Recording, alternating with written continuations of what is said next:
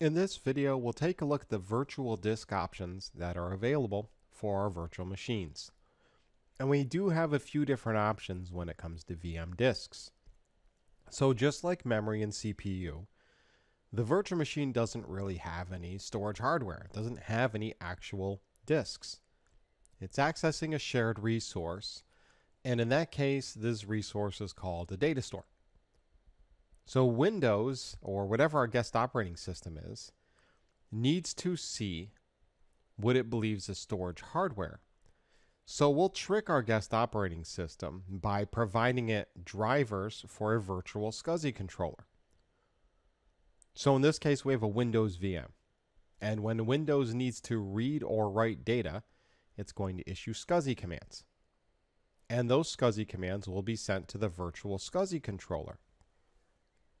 From there, the storage commands hit our ESXi host, they hit our hypervisor, and they're redirected towards the appropriate VMDK for this virtual machine.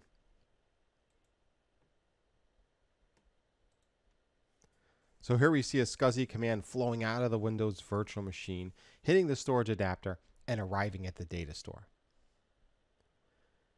Now there's some options for the virtual disk itself, and the most common choice is to use a thin provisioned disk.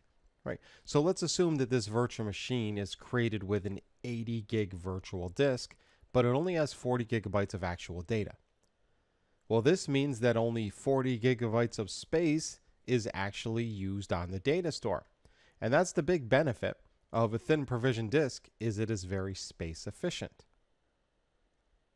A thick provisioned disk is different. When you create a thick provisioned disk, all of that space is immediately consumed as soon as it's allocated.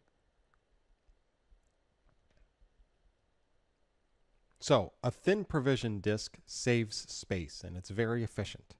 A thick provisioned disk allocates 100% of the space up front, and before that space can be used, all the blocks must have zeros written to them.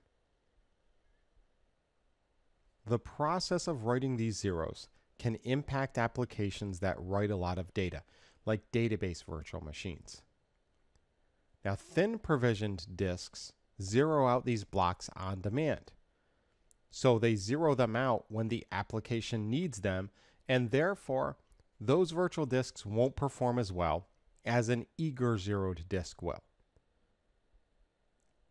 An eager zero disk has zeros written to it up front at the moment that virtual disk is created.